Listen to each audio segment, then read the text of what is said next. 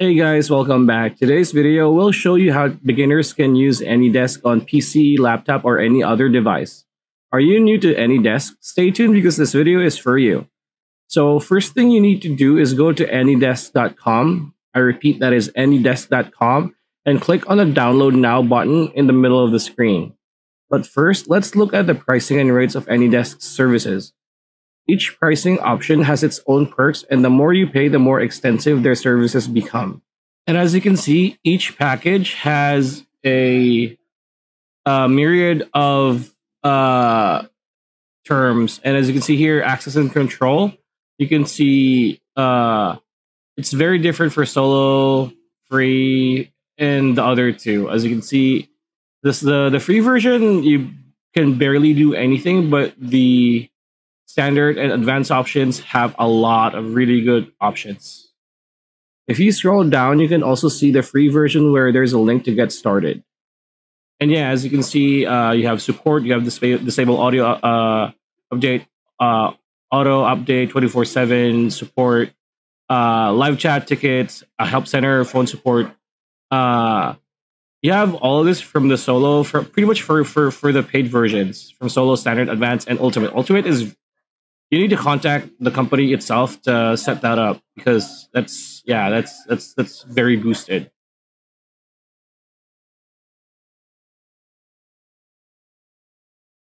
So as you can see here, this program is available for Windows, Mac, and other devices.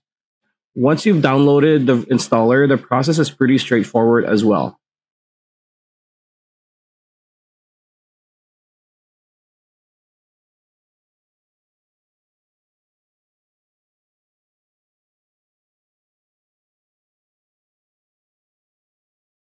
Now that you've installed and opened Anydesk, you can see here the dashboard. You can connect your other devices to Anydesk like your phone, as you can see here.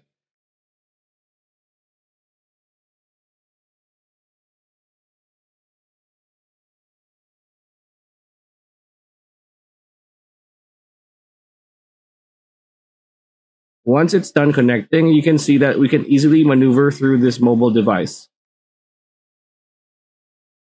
via our Anydesk on the computer. The thing about this to take note is that you can't click on any of the installed apps. You will need to do this via your phone. After this, if you want to fully utilize your Anydesk trial, you need to click on the Start Trial License over here. It will ask you to fill out the standard information like name, email address, password, and so on.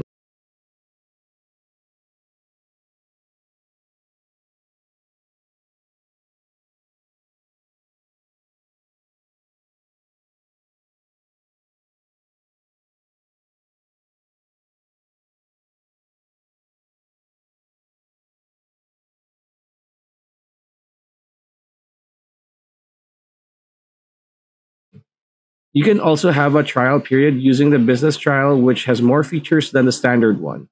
The difference is that business trial version needs approval before you can use it.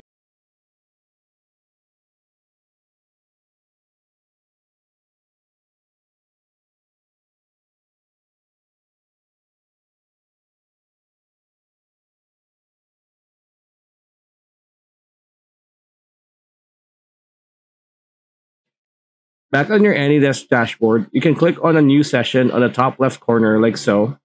It's pretty much the same, like a different tab for a different session or project, which is pretty neat. So that's how you maneuver through Anydesk as a beginner.